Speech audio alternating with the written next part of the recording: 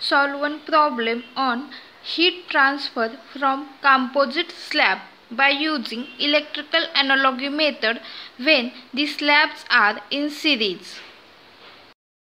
We will read the given question. A cold storage room has walls made of 0.23 meter thick layer of brick with K 0.98 watt per meter Kelvin on the outside. Adjacent to it is 0.08 meter thick layer of plastic foam with K 0.2 and finally 1.5 centimeter thick layer of wood with K 0.17 on the inside. The outside convection heat transfer coefficient 12 watt per meter square Kelvin and temperature 22 degrees Celsius. In the same way, inside convection heat transfer coefficient 29 watt per meter square Kelvin and temperature -2 degrees Celsius. Determine first the rate of heat removal by refrigeration if the total wall area is 90 meters square. Second, temperature of inner and outer surface of the wall. Let us construct the diagram as per given data. If we observe the question, here different materials are arranged one after the other. That means this is the case for the slabs in series. We are going to solve this problem by electrical analogy method. Now if we observe the data, then outside material is brick. So we are moving from outside material towards inside material from left hand side to the right hand side. So first we will construct here the outside material brick with 0.23 meter thickness and conductivity K is given 0.98 watt per meter Kelvin. So we will show here this is the brick. Now for this brick we will use here this thickness. So I will use B1 is equal to 0.23 meter. So I will say here B1 and conductivity I will use here K1. Then next material is plastic foam. So I will mention here after brick there is the second section for the plastic foam and its thickness is 0.08 meter. So I will use here suffix 2, that is B2 is equal to 0.08 meter with conductivity K2 0.2 watt per meter Kelvin. Now next material, that is inside material is wood. So next section, that is for wood with thickness 1.5 centimeter. So remember here the thickness is given in centimeter, so we have to convert it into meter. So I will use here the suffix 3, that is B3 is equal to 1.5 centimeter with conductivity K3, that is 0.17 watt per meter Kelvin. Now if we observe, this is the outside material and here is the inside material. So I will mention here, so this is outside and here is inside. Now this outside material is in contact with fluid and its a specification are given outside convection heat transfer coefficient. So this fluid is having some heat transfer coefficient. So this heat transfer coefficient I will say H1 and this H1 is 12 watt per meter square Kelvin and temperature is also given. So I will say T1 and temperature T1 is equal to 22 degree Celsius and H1 is equal to 12 watt per meter square Kelvin. Now in the same way, inside material is also in contact with fluid which is having convection heat transfer coefficient 29 watt per meter square Kelvin. So I will say here H2 is equal to 29 watt per meter square Kelvin and temperature is given. So T2 is equal to -2 degrees Celsius. So this is the diagram as per given data. Now one important point is that we have to consider one particular direction for the heat flow. So we will decide here, or we will consider here, the direction of heat flow from this outside wall towards the inside wall. That means I will show here the direction of heat flow, that is this Q is in this direction. So why it is important to decide the direction? So I will tell you later while solving the problem. So this is so much important for the calculation part. So we have to decide the direction and we have to mention in the answer also, that is we will consider the direction of heat flow from outside wall to the inside wall, or we can say this outside fluid towards the inside fluid. Now there is the question, that is we have to find out what is the temperature of this outside wall. So temperature of this outside wall we will consider T to the base O, and we have to also find out temperature of the inside wall, that is we will consider here Ti. This is the question that we have to find out, and we have to also find out the heat transfer, or we can say we have to find out Q. Now we will develop the electrical analogous circuit. So how to develop? So we have to show here different resistance that is taking place during the heat transfer process, and we have to also show the temperature difference. Now here heat transfer process is taking place from this fluid.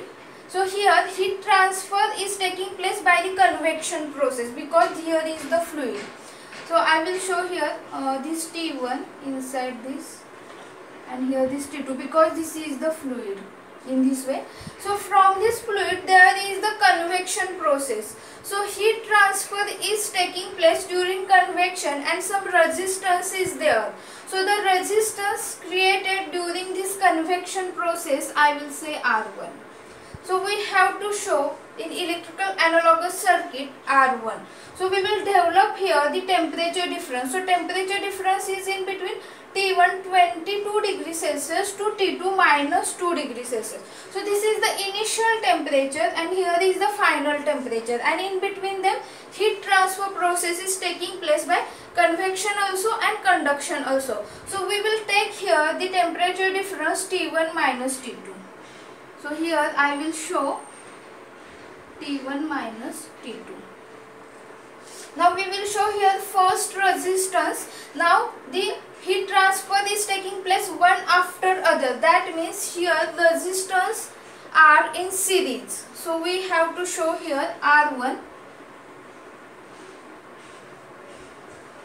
Now if we observe after R1, here is the TO, that is the temperature of this outside wall. So we will show here this is the TO. Now again there is the conduction process in brick that is taking place. So during conduction there is also resistance. So resistance for the conduction process in this brick material we will say R2. So I will show here R2. Then again there is next material plastic foam. So here is also some resistance offered for the conduction. So here the resistance by this plastic foam I will show here with R3. Then again there is the material wood. So again there is the resistance offered by this conduction process by the wood, that is R4. Now after R4 there is the temperature of the inside wall, that is Ti. So we will show here this temperature is Ti. Then again there is the resistance by this convection process by the fluid.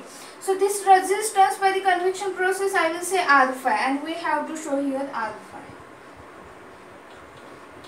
Now if we observe there are resistance R1 and R5 during the convection process, and R2, R3 and R4 during the conduction process. Now we will move for the calculation part. We will calculate the resistance R1. So this resistance R1 is due to the convection process. So how to calculate this? R1 is equal to 1 divided by this H1A. Now area of wall is also given, and that is equal to 90 meters square. So we will take here 1 divided H1 that is 12 multiplied by 90, which is equal to 9.25 into 10 raised to minus 4 Kelvin per watt. So its a unit for R1 is K by W, that is Kelvin per watt.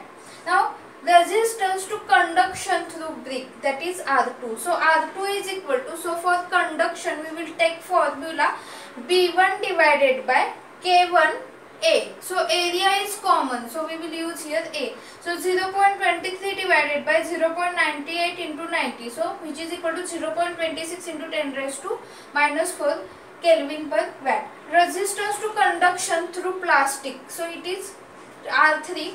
R3 is equal to B2 divided by K2A. 0.08 divided by 0.2 into 90, which is equal to 0.44 into 10 raised to minus 4 Kelvin per watt. Resistance to conduction through wood, that is here R4, that is equal to B3 divided by K3A. Now here 1.5 centimeter is given, so we will convert it into meter. 1.5 into 10 raised to minus 2 divided by 0.17 into 90, which is equal to 9.8 into 10 raised to minus 4 Kelvin per watt. Now next is resistance R5, that is due to convection process. So R5 is equal to 1 divided by H2A. So 1 divided by 29 into 90, which is equal to 3.8 into 10 raised to minus 4 Kelvin per watt. Now if we observe, all these resistances from R1 to R5 are in series. So how to take the summation of these resistances? When the resistances are in series, then we have to just add this, that is R1 plus R2 plus R3 plus R4 plus R5. So when we take summation, then summation of R is equal to 23.55 into 10 raised to minus 4 Kelvin per watt. We will move for the calculation part. We will find out how the value of Q, that is the heat transfer, is taking place for this whole system. So Q is equal to delta T by summation of R. So summation of R that we have already calculated. Now how to take this delta T, that is the temperature difference. So initial temperature is T1 and here final temperature is T2. And in between these two temperatures, the whole heat transfer process is taking place by convection as well as conduction. Now if we observe, to take the temperature difference, the direction of heat flow that we have considered is so much important. So here the heat flow or direction of heat flow from the left hand side towards the right hand side, that is from this outside towards this inside. So this for outside wall, this fluid is in contact which is having temperature T1 22 degrees Celsius. So we will consider here this is the initial temperature. And then after the heat transfer process is taking place, then the fluid in contact with this inside wall, that is the final temperature, that is T2 is equal to minus 2 degrees Celsius. So this is important point. And now we will consider here T1 minus T2, because our direction of heat flow that we have considered from left hand side towards the right hand side, or we can say from outside to the inside. So we will take T1 minus T2, that is 22 minus minus 2. That means it will become 22 plus 2, that is 24. And divided by summation of R 23.55 into 10 raised to minus 4.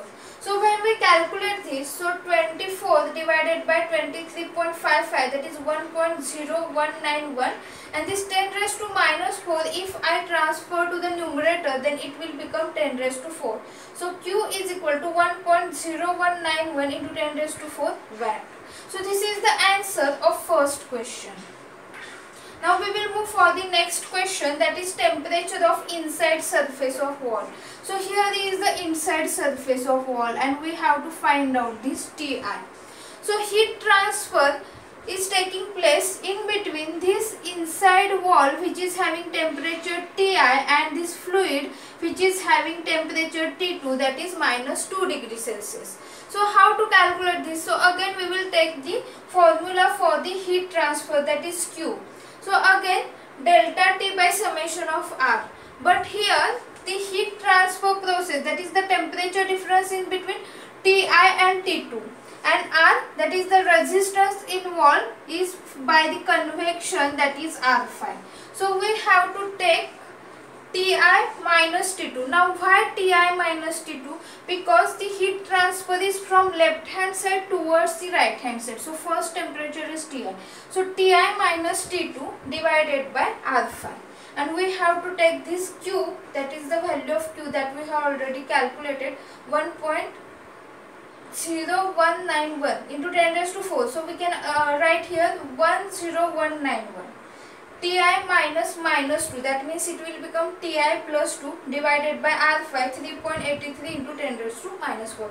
So if I transfer this term to the left hand side, then we have to calculate this. So 10191 into 3.83 into 10 raised to minus 4. So here is the answer, 3.90315, which is equal to Ti plus 2. So Ti is equal to 1.9 degrees Celsius. So this is the answer of second question. Now we will move for the third question, temperature of outside surface of wall. So here is the outside surface and temperature is TO. So again we have to take the temperature difference, and here for this outside wall, here fluid is in contact, and for this fluid what is the resistance, that is R1. Now again it is important which temperature that we have to take first. So heat transfer from left hand side towards the right hand side. So here T1 is first temperature. So T1 minus TO, that we have to take T1 minus TO divided by resistance R1. So in the same way we will put all the values. 10191 is equal to 22 minus TO divided by R1, that is 9.259 into 10 raised to minus 4. So when we calculate this, we will get TO is equal to 12.56 degree Celsius. And this is the answer of third question.